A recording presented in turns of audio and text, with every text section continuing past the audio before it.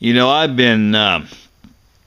have survived drunk drivers as I ride my bicycle for 35 years, since 1988. I've survived drunk drivers as I ride that bicycle on the road.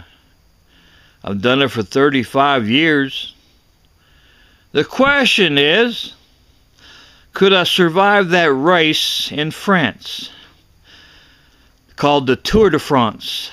They got a series or trailer coming out June 8th, and I'll share that with you.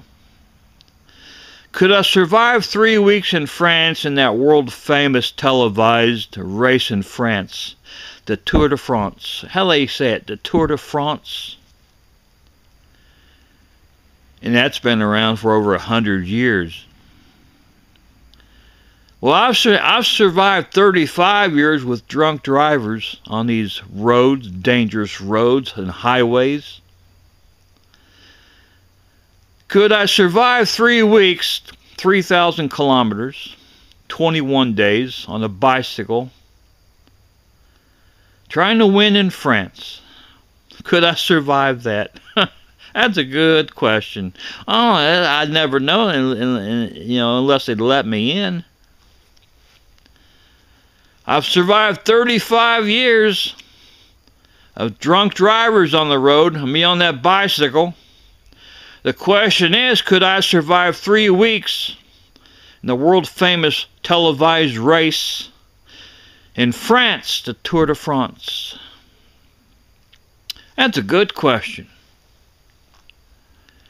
Well, what would I dread most about it? Probably the mountains. What would be my high point? Speed. If it's safe enough, I'd love to ride fast. That's in my blood. If it's safe, I'd love to ride fast. But if it's safe,